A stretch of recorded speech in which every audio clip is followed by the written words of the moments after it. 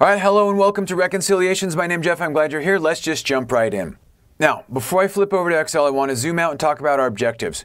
We are trying to compare two lists. We're trying to do a reconciliation. We want to ask things like, what values are on one list that are not in the other list? Or what values are in the other list that aren't in the first list? Or what values are on both lists? To demonstrate this type of process, I'm going to use a bank reconciliation as the illustration. Basically trying to automate these values: outstanding checks, deposit in transit, bank additions, and bank charges. So we want Excel to automatically calculate those values so that we can automate and streamline our bank rec process. Even if you don't do bank recs, the underlying techniques discussed will help with any type of list comparison where we're comparing two different lists. We're going to go through these basic 6 steps, and the 6th step is where it all comes together, where we retrieve all these values to automate the reconciliation, so you definitely want to stick around and check out that. All right, so I've exported a list of checks from my accounting system, a list of deposits from my accounting system, and a list of banking activity from the banking website. The first thing we need to do is get these loaded into Power Query. The way that we do that is select any cell within the table and go to Data, and from the Get and Transform Data group, we're going to use From Table Range. All right, this loads it into Power Query, where I'm going to give this a more descriptive name. I'm going to call this Book Checks. If there was any transformations or cleanup I needed to do, I would do it, but this looks good, so I'm just going to close and load to.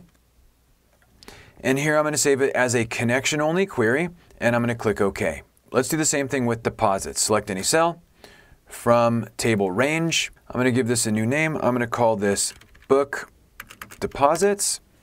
And this looks fine the way that it is, so I'm going to close and load to. Once again, I'm going to save this as a connection-only query and click OK. And finally, let's pull this banking activity into Power Query from Table Range. And I'm going to call this Bank All. And I'm going to close and load to. I'm going to save this as connection-only query and click OK. All right. Now, our 3 data sources have been loaded into Power Query, and now we can go through and create our lists. So we're going to go and create all of this stuff. And then the last step will be here. Okay. First of all, a list of cleared checks. What this really means is which checks appear on both lists, and we want to generate a list of these. So the way that we're going to do that is we're going to compare this checklist to the banking activity.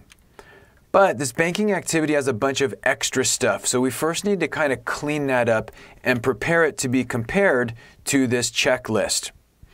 So the way that we're going to do that is we're going to right-click on Bank All, and we're going to click Reference. And what this does is it creates another query that uses as its source the Bank All query. So I click Reference, and I'm going to give this a new name. I'm going to call this Bank Checks. And now we need to do some transformations on this to clean it up so that it can be compared to our Book Checks. So the first thing we need to do is get rid of non-check rows. So depending on the way your bank export comes, you may need to do some additional transformations or some different transformations to identify just the check rows. But in our case, I'm just going to go ahead and apply a filter. I'm going to say I only want to see the rows that begin with check. And I click OK. And by the way, this is case sensitive. Okay, now the other thing I need to do in order to compare this is I need the check number column to have the exact same format and data type as the books. And the book uses just the check number without this check label.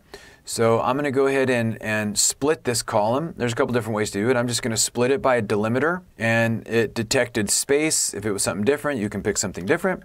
And I'm just click OK. And now I don't need this column here, so I'm just going to remove that. I'm going to double click to give this a more friendly label. I'm going to call it check num and hit OK. And now this is the same format and data type as my other list, so I can compare it. So what I'm going to do now is I'm going to close and load to. Once again, I'm going to send this to a connection-only query. All right. Now to get the list of cleared checks, I'm going to go ahead and go to Get Data, Combine, and Merge. And now I need to identify the 2 tables to compare. So I want to compare my book checks to my bank checks. And then I need to identify the common or lookup column. This would be the column that we use in VLOOKUP or XLOOKUP. So we just basically select the columns. Now these don't need to have the same label, but they just need to represent the same thing. And before I hit OK, I do want to point out this join kind. We're going to go in here and use different options during the rest of this video, but I want to point out a couple of basic high-level ideas. First of all, the default is left outer join. That just means I want every single row from the first list and bring in the matches, if any, from the second list. And that could be fine, and we'll use that, and then I'll show you how to work it. But there are other options. For example, we could say only the rows that match, or only the rows that are found in the first. So we're going to use a couple of these different options during this video. For now, let's just start with left outer. This means I want to return every single row from the first list and pull the matching values that you can find based on these columns. And I click OK. Now, in here we have all of the rows from the first table, and then we have another column that represents all the matching results from the second table. In order for me to see this, I'm going to click Expand, and I'm going to click OK. And now we can see we have the check number from the first list, the check number from the second list, the amount from the first list, the amount from the second list. If I scroll to the bottom, I see that I have certain rows with null. What that means is they were found in the first list, but there was no matches found in the second list. Since the thing I'm trying to create right now is a list of cleared checks, that represents a list of values found in both tables. If I wanted to remove these null values, I could just use a filter to remove null and click OK. And that would certainly be one option, but there's another option. So I'm going to go ahead and delete this step, and go back to this gear. And let's go ahead and revisit this match type. What I really want is I only want rows that match in both tables. So I'm going to select Inner, and then I'm going to click OK. Now this list is shorter, and let me go ahead and expand this so I can see what's going on. Now I see I have no null records. That just means this is a list of checks that are found in both lists. I don't really need this column, so I'm going to hit Remove. I'm going to rename this Per Bank. And now, what if we wanted to catch any situation where these amounts are different? For example, I wrote a check for one amount, but it cleared the bank for a different amount. Well, since my amount here is positive and this is negative, I could add these. If your banks pulled these in as positive numbers, I could subtract these. An easy way to do that is just select both columns, click Add Column. Under Standard, select whatever you want. Here I need to do Add, so I'm going to click Add. And this gives me a new column of zeros. I'm going to go ahead and call this diff. And this would allow me to quickly see that all the amounts match. If there were any non-zero values, I could investigate that. I could do that here in Power Query. I could sort it. I could filter it. I could do that in Excel once we get it back into Excel. But this will be a quick way to determine that the values from both lists match, as well as the check numbers. Once that's done, I'm going to go ahead and give this a new name. I'm going to call this Cleared, and I'm going to close and load to. Here I'm going to send it to a table in an existing worksheet and click OK. All right. Now we have a list of cleared checks. Excellent. Let's go to the next thing, outstanding checks. This means I'm comparing two lists. I want to identify things on the first list that are not on the second list. In other words, I wrote a check, but it has not yet cleared the bank, so it's not on the bank list. So how do we do that? Well, same basic steps. Data, get data, combine, and merge. Once again, I want to compare book checks to my bank checks. And the lookup column is check num. In this case, I want to find the rows that appear only in the first table, which means they have not yet cleared the bank. They're not in the bank list. So I select that, I click OK. Let's go ahead and expand this so I can see what's going on. I click OK. These are all null. What this is telling me is that these checks were found on the book and they were not found on the bank. So I'm going to go ahead and delete all that stuff. Now I'm going to call this outstanding, and I'm going to close and load to, table, existing worksheet, and click OK. All right, now I'm going to go ahead and check the total row checkbox just in case I might need this total later. And now let's go to the next one, bank charges. What this represents is deductions that are made by the bank that I might not be aware of. In other words, what are any negative values that aren't checks that are on my bank list? So let's go ahead and prepare that list. I'm going to right click and reference. So I first need any negative numbers, so I'm going to use this filter. And I'm going to say let's grab everything that is less than 0. And I've already analyzed checks, so I want anything that's not a check. So the way that I'll do that is with the filter, and I want to show the rows that do not begin with check. And I click OK. All right, and I'm going to call this bank charges. I'm going to go ahead and close and load to. A table, existing worksheet is fine. I click OK. We got that. Now let's go ahead and turn on the total row. There we go. Okay, next up is deposits in transit. All right, now we need to find deposits that are found on the book but not on the bank. So what that's referring to is we want to find deposits that are made here but that have not made their way over here yet. Now, before we get to that, I do want to point out something here. For this first deposit, we made it on the 1st for $312. It ultimately hit the bank on the 5th for $312. So there's a little delay. So there's not like a date or memo that I can line up. I have to kind of look at the amounts. The second thing to note is that sometimes I might have 2 transactions that hit the bank on the same day and they've been combined per the bank. So this isn't always true, but when it is, how are we supposed to handle that? Well, we can aggregate these values first so that we get the value of 831 so that it matches the bank. So it kind of just depends on how your accounting system works. But if we wanted to aggregate these first so that this would have a total that matches to the bank, we can easily do that. We'll modify this query.